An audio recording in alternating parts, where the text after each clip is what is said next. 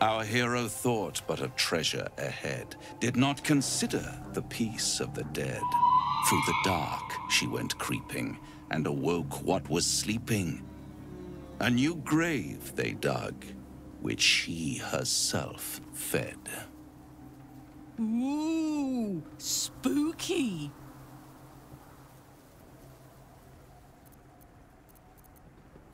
Merely protecting my assets. I've grown quite fond of you, you know, in my way. I thought it only fair to warn you about the dangers ahead. Oh, we both know they are soon to be revealed. It would be pointless of me to try to bar you from entering. But I can set the scene, as it were. Prepare you for your role.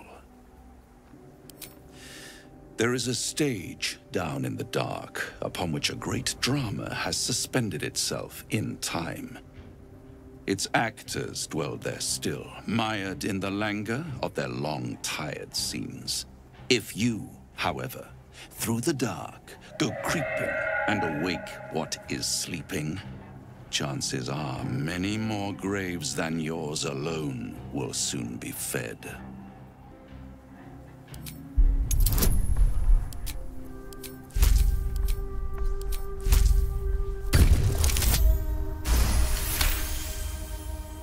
Very well.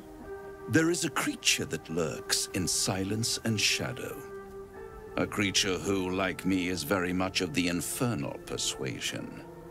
Should it make its way out through the very doors you are about to brazenly swing open, you'll have unleashed a pestilence upon this realm.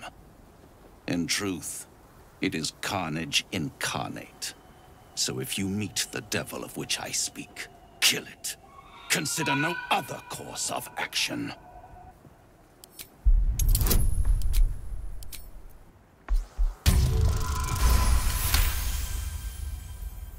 This creature and I go back a long way. I admit it would be in my best interest as well should it remain trapped in the dark. Or misplace its head, perhaps? What are we talking here? Lemur? Pit fiend? Orthon? Getting warmer. Warmer. Hot.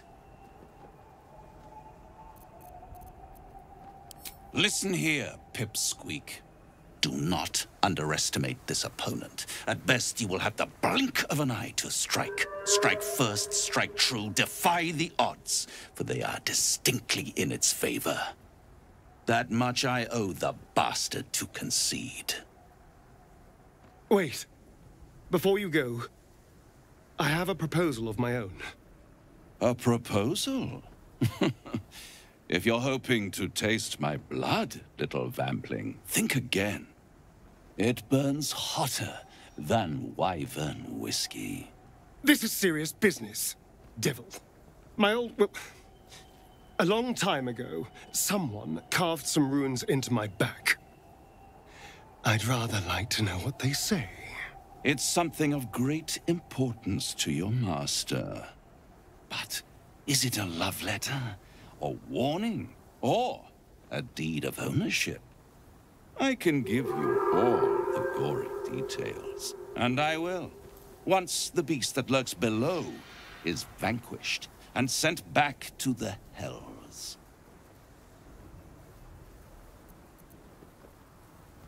What's not to like? We kill some horrible beastie, and I get what I want in return. Everyone's happy. Except the beastie. Then we have an understanding. I look forward to our next meeting. Scars often tell such wonderful stories. I think yours might be truly exquisite. Is there something you want to talk about, my dear? I'd trust a devil over a vampire any day. I think he likes us.